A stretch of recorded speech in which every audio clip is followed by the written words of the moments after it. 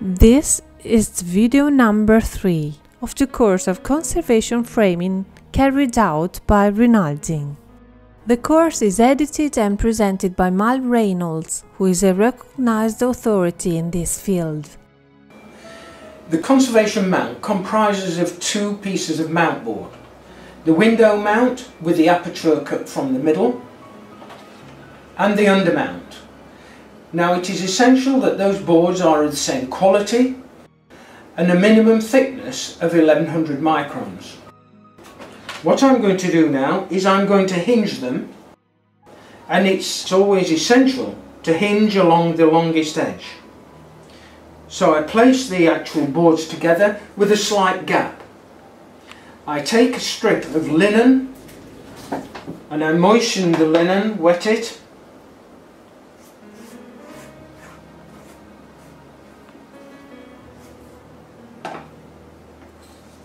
and place the linen centrally down the gap, like so. And then with my artist bone I burnish the linen, which makes the adhesive to stick better to the board. I then take the point and run the point down the centre,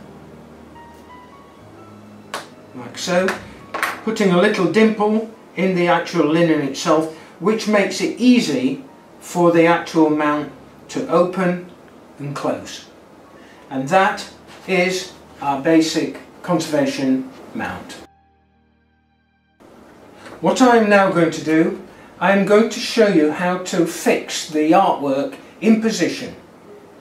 I'm going to do this by using a T-hinge, and a T-hinge makes use of 2 tabs tape. And the tape I am going to use is this tape by Linico, the Haiku hinging paper. The artwork should always be placed on the back or on the undermount of the mount package itself, never on the window mount, always on the undermount. So what I'm going to do first is I'm going to put 2 tabs onto the rear of the artwork. I'm going to moisten round about 5 millimeters of the actual tab itself, and then I'm going to place it in that position there.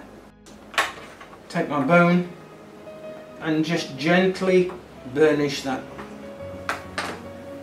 For the second tab, again round about 5 millimeters at the bottom.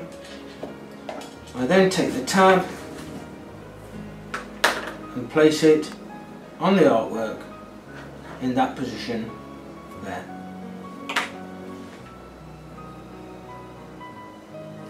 So those are my 2 tabs on the back or on the verso of the artwork. I then need to position the artwork in place in the mount.